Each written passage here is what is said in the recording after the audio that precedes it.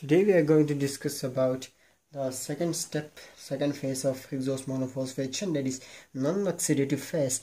In previous lecture we discussed about the oxidative phase, and the end product of the oxidative phase was 6 molecules of ribulose 5-phosphate which enter into the non-oxidative phase, and in this phase the ribulose 5-phosphate is converted into two molecules, that is cellulose 5-phosphate and ribose 5-phosphate, in the presence of two enzymes. The first enzyme is epimerase enzyme.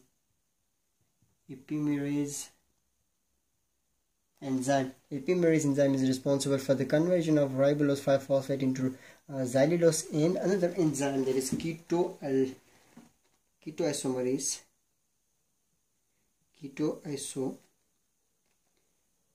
This ketoisomerase enzyme is responsible for the conversion of ribulose 5-phosphate into ribose 5-phosphate, and another enzyme here, that is transketolase.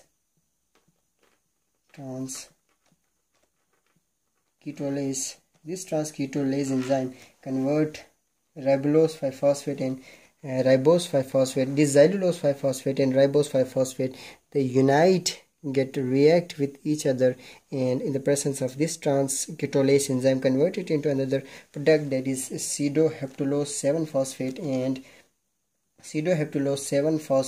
and glyceraldehyde 3-phosphate, and these two molecules, that is pseudoheptulose 7-phosphate and glyceraldehyde 3-phosphate, they again convert into another two molecules in the presence of enzyme known as transaldolase.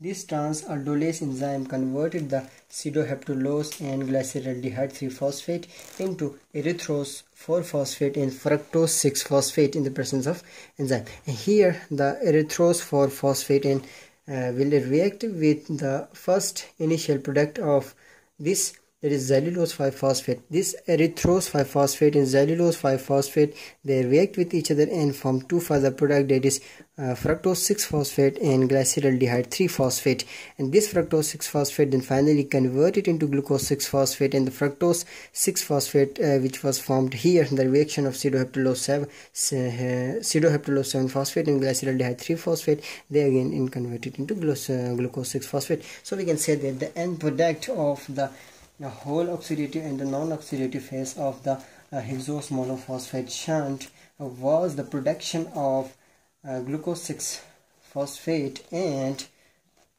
NADPH. So in a quick view, there is glucose 6-phosphate will react with in this step, and 12 molecule of NAD positive plus 6 molecule of water molecule will react, and the end product that form, that is the 5 molecule of glucose 6-phosphate plus 12 molecule of NADPH and 6 molecule of carbon dioxide.